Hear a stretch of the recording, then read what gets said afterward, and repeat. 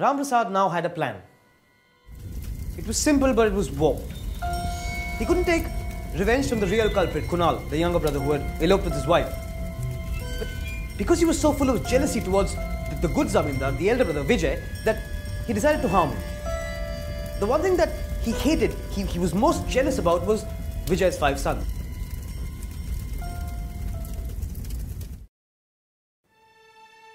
And those kids were his target.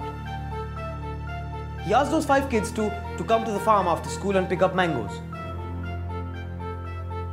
Going to farms, picking up mangoes, it was an exciting thing for the kids. They all reached there, they were doing their thing, playing around. That's when Ram Prasad appeared with a shovel. He started randomly beating all 5 of them.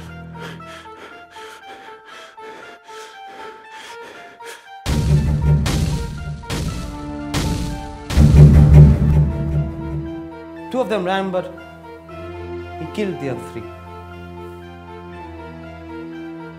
By the time the 2 of them reached the end of the lane, he had absolutely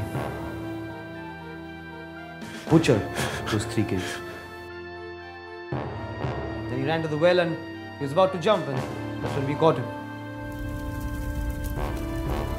Now Ram Prasad was a criminal. He had destroyed everything.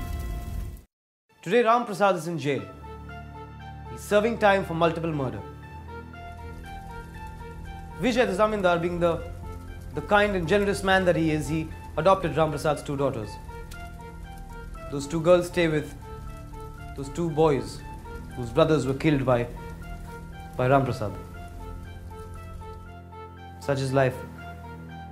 The truth is way more f***ed up than fiction.